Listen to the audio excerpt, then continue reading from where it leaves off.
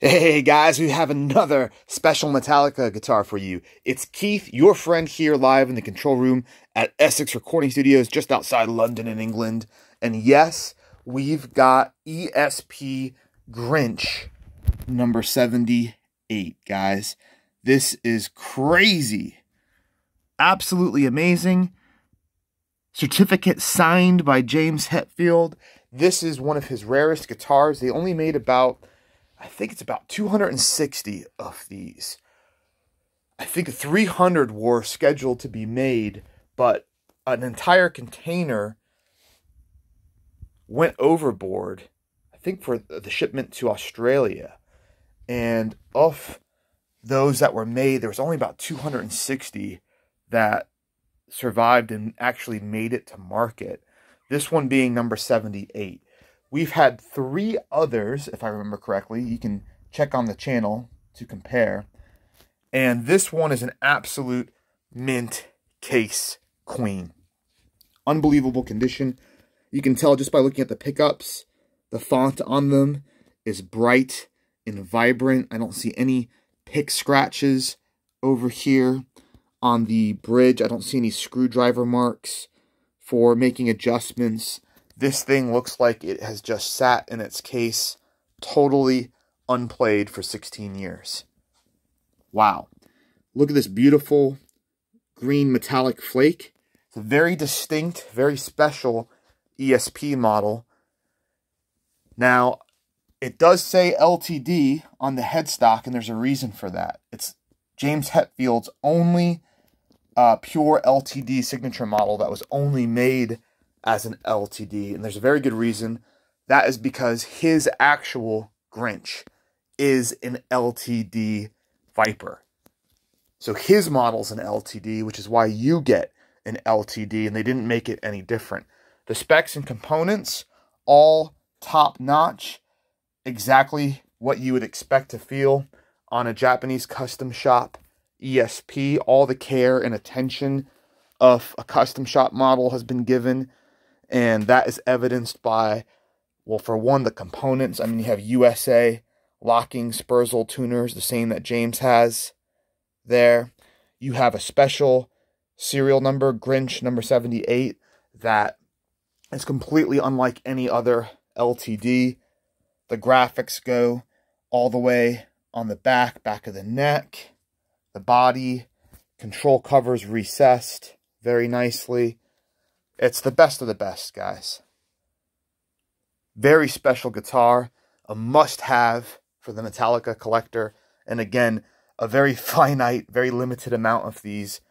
And as far as mint condition case queens with hand-signed certificate, that is not printed. That is definitely hand done. Wow. With the ESP case, yeah, you're not gonna see many of these. There's maybe a handful in the world in this condition, and I think we've had all the other ones. There is an ESP hang tag. I think it came with the case. It's for a different Viper, but that was in the case with it because this is a fitted Viper style proper ESP case. This is just some paper on there. Very clean, hard plastic handle. All your latches are good and intact. Little bit on the case right there. Not the end of the world. And then, I'll just move the certificate out of the way here.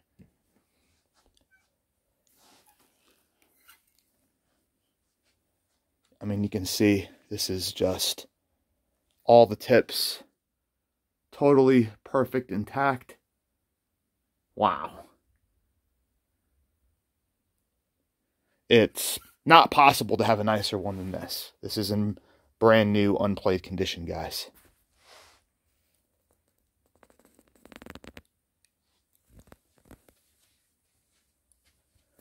Yeah. Really cool. Kind of have a bent angle here, as you see. So you get a contour line, and again, great access on this 24 fret Baritone. ESP on the truss rod cover. Just awesome. The best. Abalone small dot inlays. And then looks like a mother of pearl or acrylic Grynch logo. Definitely contrasts from the abalone. Beautiful rosewood fretboard. If you want the best, you are looking at it. Again, Grynch number 78. Compare it to the other ones on the channel. These generally sell very quickly. Prices have been going up on them, especially as the prices on the other earlier signature model James Hetfield guitars are going through the roof. These are definitely selling for more than Trucksters. I can tell you that much. Yeah, awesome. All right, guys. Well, what else is new?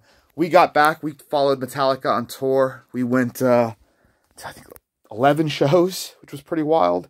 11 shows, 8 countries. Had a blast. And we were thinking about going to Australia to check them out there because I've never been to Australia. And unfortunately, well, fortunately for us, we didn't book it because unfortunately, James has booked himself into rehab, which is kind of a shock to me because he was so sober, so together, really put on a tremendous show for the whole tour. That would never even occur to me that there's any sort of addiction or substance abuse issues, and they've had to cancel the entire Australian leg of the tour, which is a real shame. Hope he gets well soon. Wish him the absolute best. And, you know, it's a brave thing to do to publicly admit a weakness like that and to publicly seek help and apologize. You know, they could have come up with a number of excuses for this, but they were very honest and direct about it. I'm sure the band is frustrated, the family members are frustrated, but in the end, we're all human.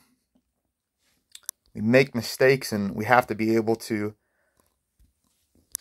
better ourselves and make amends. So we wish him the best. All right, guys. On that note, I am going to say good night. It's quite late. I've done a few videos. I had a nerve-wracking audition with BBC that I flubbed halfway through today, but I got through, luckily enough. So I'll keep you posted on that. And otherwise, stick around on the channel. We've got a lot of cool stuff coming up soon. All right, guys. Later.